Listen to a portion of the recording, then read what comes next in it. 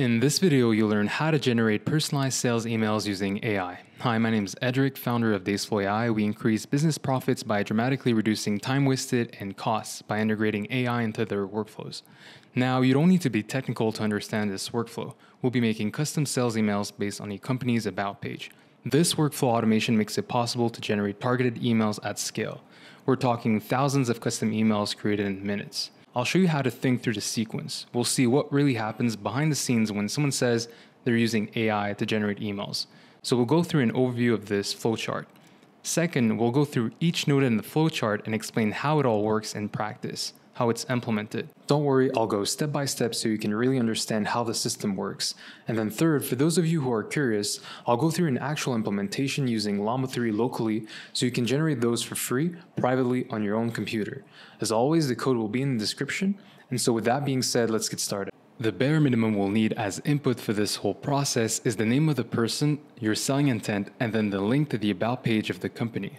The name of the person and the about page will help personalize the email for the reader. And then our selling intent enables us to make the offering relevant to them. Quick tip, with respect to personalization, using the company's about page is a good start, but using personal information, say from LinkedIn, would make the email even more compelling to the reader. The input data can be stored as a single row in a row-based file format like CSV or Excel. Think of the algorithm as going row by row and generating an output or an email for each one of them. This is one way you would make it scale to process thousands of emails in one go. Now that we have our input data sorted, we move on to scraping the about page. What we have here is a script or automation which does two things. First, it sends a request to Salesforce's web server, which eventually returns back the about page HTML. This is what it looks like. As you can see, it is barely readable. It's not meant to be read by humans, which brings us to our second point where the script uses parsing techniques such as regex to remove those HTML tags and brings it much closer to the text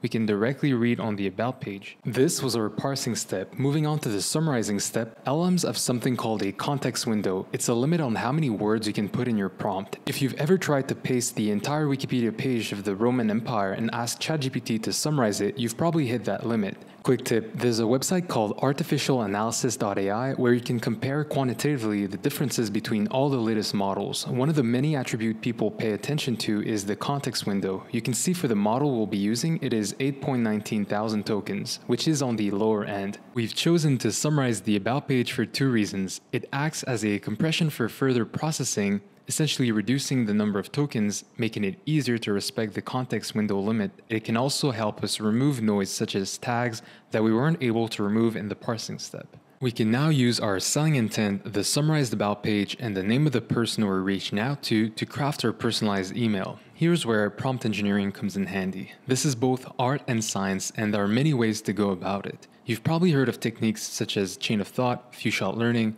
I will tip you $10 if you do this correctly, and other methods that you could use to shape the output.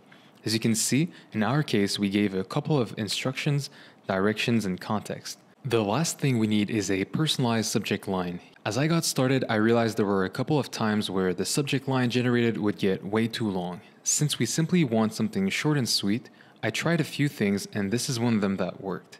You can also try yelling at the LLM. It might not work, but it can be therapeutic. A more practical tip here is that you could generate 3 versions and you could use another model to rank and pick the best response. To recap, we first needed an input, which was in our case a row with name, selling intent, and the about page URL. We've scraped the about page, summarized it, and then took all of these to craft our email using the Llama3 8 billion parameter model.